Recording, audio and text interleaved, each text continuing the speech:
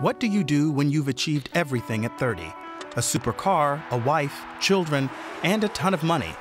A professional soccer player, Ivo, who's made it into England's Premier League, is the main character of Tonio Schachinger's first novel.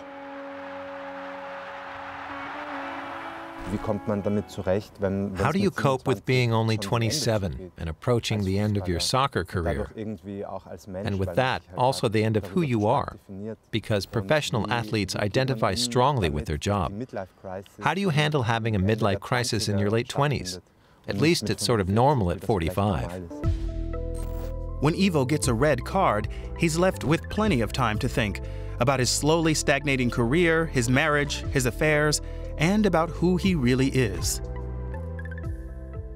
My protagonist comes from Vienna, and there's already a bit of alienation between the Viennese and other Austrians.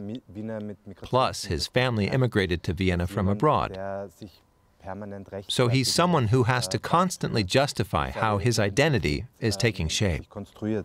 It's complicated too. Ivo is on the Austrian national team, but he's got Bosnian roots and he lives in England. He's a complex character, somewhere between an immature macho and a rebel who's understood the business and is trapped in a gilded cage. You only notice how long the way from the pitch to the dressing room is when you have to walk it alone.